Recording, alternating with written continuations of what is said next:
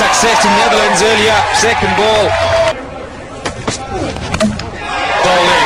Success to Reekers. This should be a good shot, and it's good enough for... This is a good shot. He's not in his head. First ball.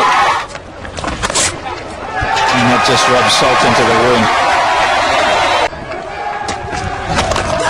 That could be a cordon ball. Now I'd like to see the reaction time on that. Have a go for 4. 6! Not 4, but maximum. Beautiful straight drive. McCallum has played a stroke that Ricky Ponting. Oh yes, Jonkman has made an important strike. It's cut away. And it's gone. Beautiful catch. Just like that. Well bowled, the young man. Well stopped, the skipper. Nicely put away by Glenn Rogers. Beautifully timed. Didn't try and overhit the ball, just relied on placement. Did it well. Oh, that's a shocker. Got the treatment as it should have. Oh, and there's a big appeal. Rogers is on his way. Nick behind. Big shot from Hoffmann through the vacant cover area. The Netherlands. And Bunge again. Hoffmann hits up and he hits high. Will it be caught? And it is. Excellent hands there. Doeschate.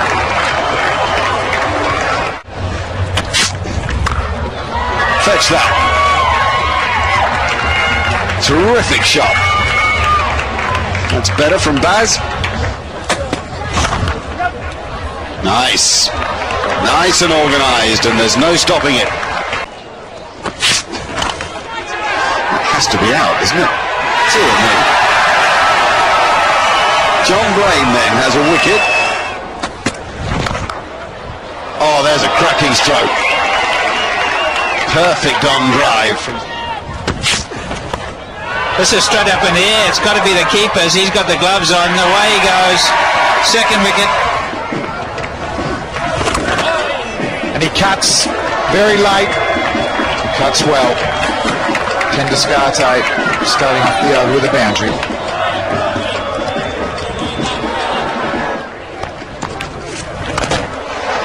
Doeschate goes long all the way. We're ducking in the commentary box here.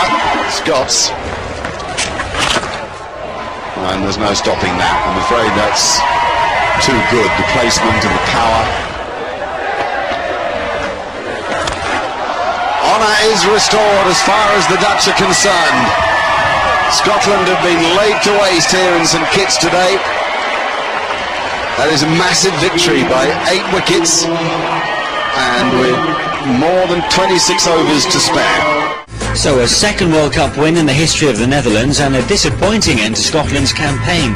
They'll be hoping they can brush themselves down and have a good summer ahead of the 2020 World Cup in South Africa this September.